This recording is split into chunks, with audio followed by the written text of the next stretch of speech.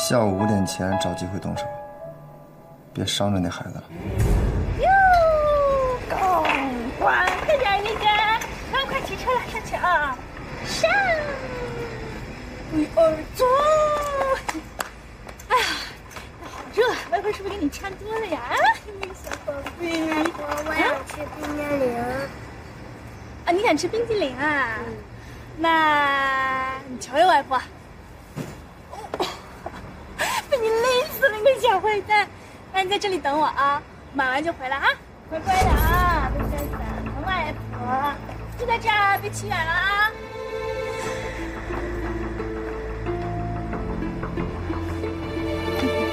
哎，生意好吗？来了，哎呀，拿个冰激凌啊！哎，随便拿。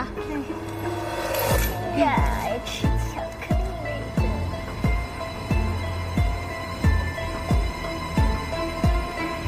朋友，你是不是小虾虾？是啊。就买个冰激凌5块钱。哎，好嘞。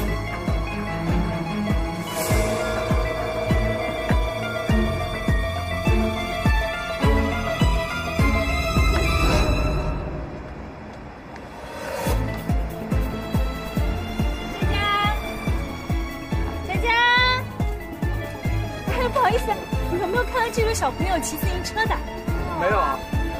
没有，谢谢。佳佳，佳佳，佳佳，哎，你有没有看到小朋友骑自行车啊？没有。佳佳，佳佳。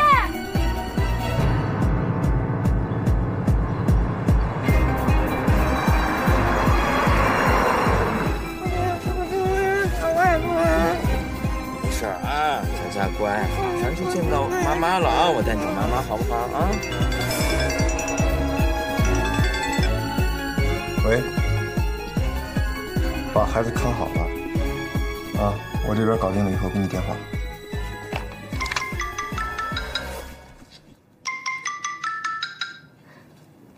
妈，林叔啊，林叔，佳佳不见了，佳佳不见了，怎么办啊？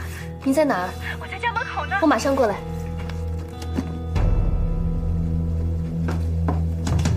雨萌，哎，我有急事要出去，下午5点你准时帮我去跟陈总签合同，行吗？好，没问题。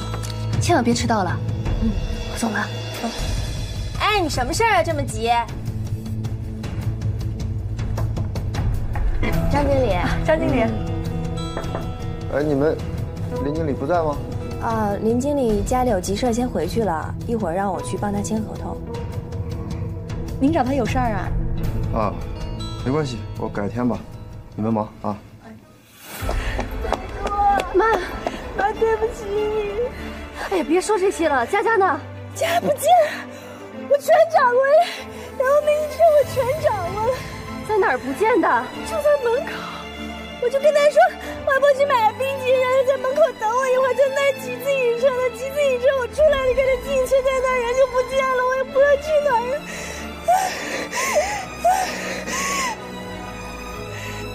你说啊，家要是不在了，找不见，我也不活了。行了，妈，你别哭了，我去找佳佳，你在这等我啊。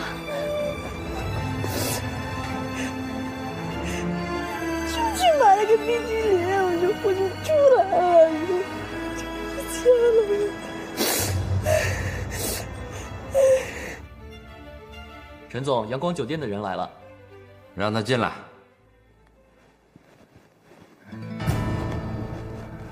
陈总，你是？哦，我叫张扬，是阳光酒店的林叔公门的。林叔呢？他临时有点事儿，所以让我跟您来签合同。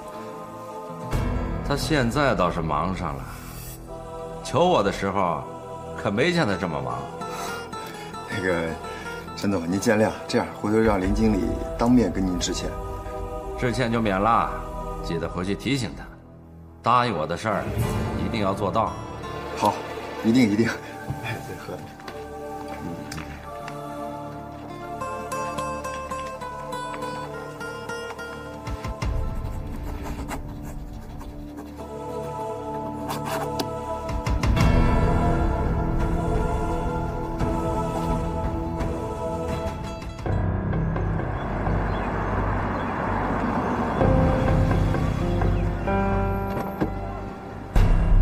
做好了。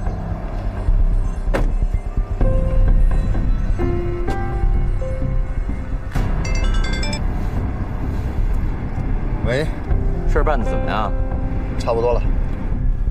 哎，那这小孩怎么办啊？你把他送到他家附近就行了。行。等一下，你得在旁边盯着，看见林叔把他带走了，你再走，啊。陈总，有人找。陈总您好，林经理临时有事儿，让我来跟您签合同。刚才不是一个叫张扬的已经签完合同了吗？你们搞什么名堂？这是刚刚签的合同。张扬这个混蛋！外婆，佳佳呀，你去哪儿呀？外婆说给你买了冰淇淋，你在这等我，你跑哪儿去？你急死我了！啊，佳佳，妈妈，你去哪儿了？你急死妈妈了！你出去了，你怎么不跟外婆说一声啊？是，刚才有一个坏叔叔，他说你让他来接我的。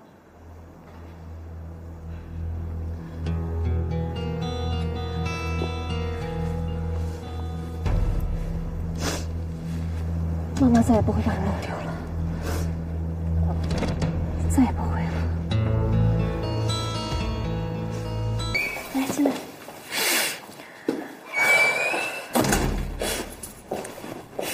外婆别哭了，佳佳都没哭。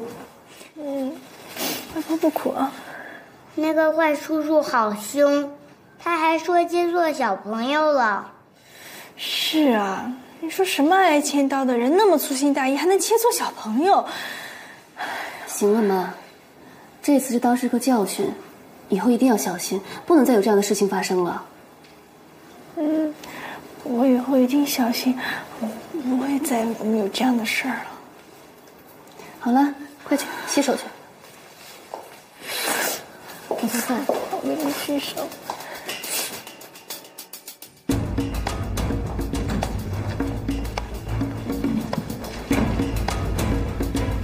好，各位请坐。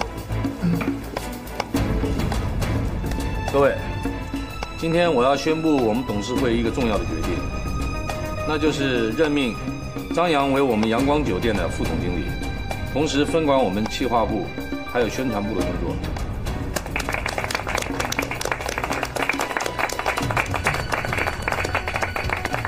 这个张扬太卑鄙了。算了，我本来也不想当什么副总。不行，我得拆穿他。邓总，邓总，他有点不舒服，想去洗手间，我陪他去。好。走吧。各位，请打开第6页，我们这次讨论的这个。你干嘛不让我拆穿他？拆穿他有用吗？可明明是你和陈总谈好的合同呀！可最后签合同的是谁？是张扬。邓总立下的规矩，谁先签了合同，谁就是赢了。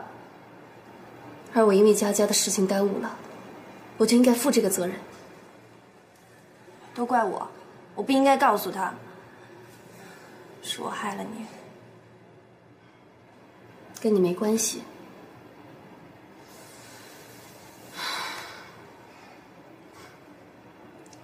谁让他是邓总的女婿呢？他就一流氓，仗着老婆才当上的副总。林姐，我有时候特佩服你，我觉得你真的很能想得开。想不开又能怎么样呢？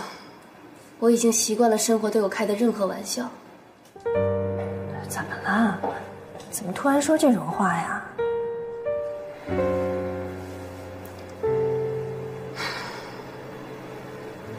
没事儿，我没事儿。